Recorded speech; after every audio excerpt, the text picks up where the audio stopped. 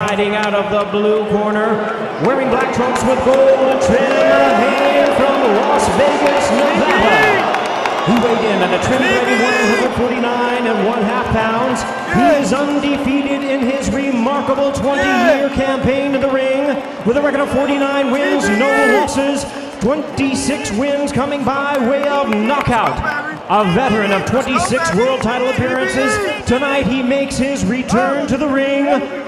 Ladies and gentlemen, please welcome boxing's future Hall of Famer and undisputed top attraction. Here is the former 5-division champion of the world, introducing the sensational and undefeated Floyd Money Mayweather.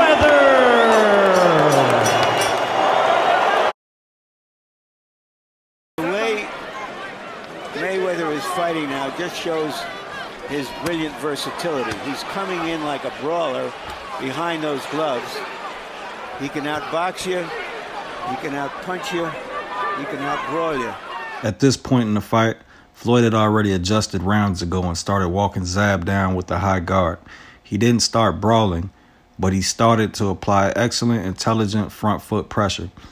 I'm taking you through all the wrinkles of Floyd's game. You can't be the best or the most skilled ever without being able to do it all at a high level. Throughout Floyd applying front foot pressure, Zab was countering Floyd with the 6 or a 3. So here, Floyd uses a quick, accurate jab with the wide outside step to eliminate the 6 and immediately knows to duck the 3, which becomes a glancing blow at best. After, Zab tries a veteran cheap tactic, applying weight to Floyd's neck, making him exude more effort to straighten back up. So Floyd weaves out and applies his own forearm frame to Zab's neck, trading veteran tricks.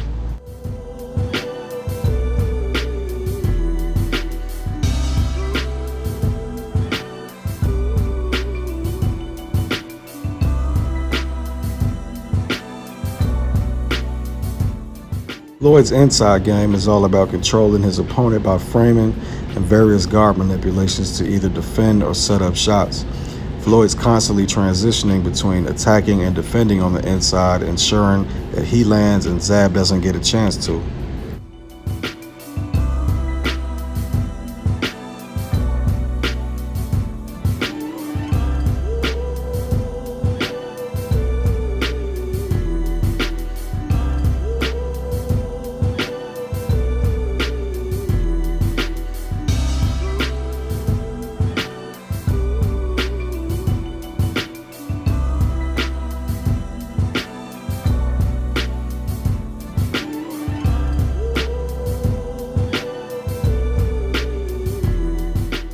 I chalk up this 3 low with his leg off the ground to athleticism.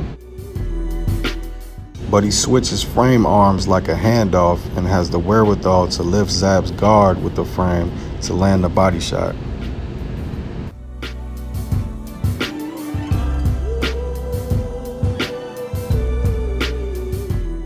At this point, you should be realizing that Floyd is something different.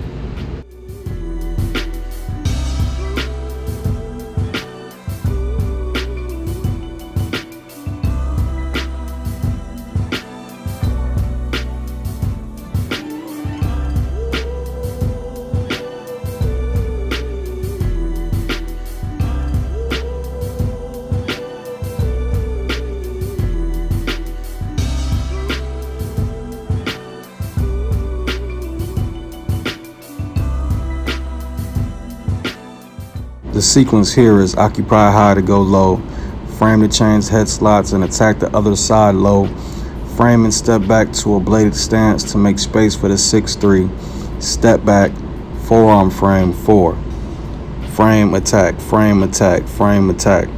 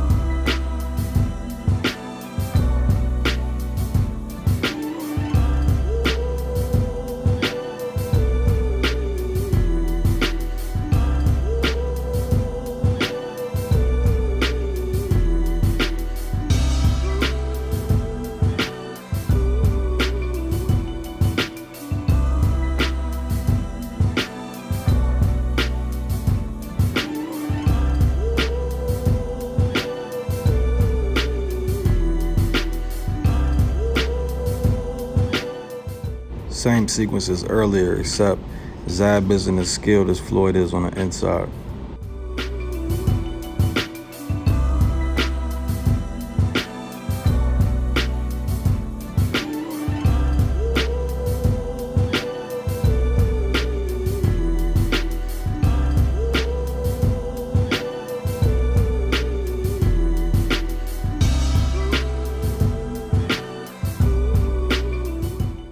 For the many subscribers that are here from the Shakur Stevenson video, this look familiar?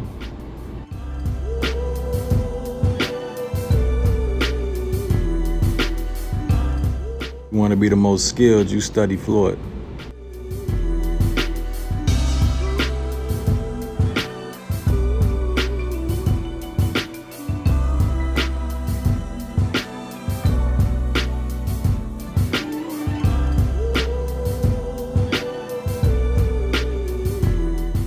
This is what you call a high-speed, high-skill ass whooping.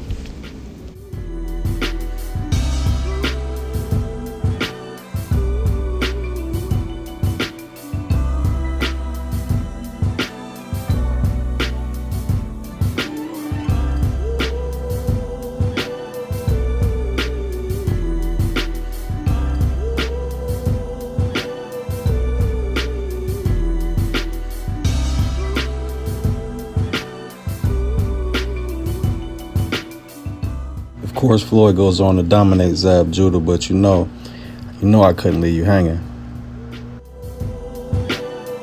You can see why Roger Mayweather might have thought what he thought. And then he hit Floyd on the back of the head as well. So there's the body blow, which was right on the cup. Here's the right hand to the back of the head. And this I think you're wrong in the hell. Watch your mouth. Without a doubt. is part of why Floyd Mayweather's uncle, Roger Mayweather, reacted the way he did.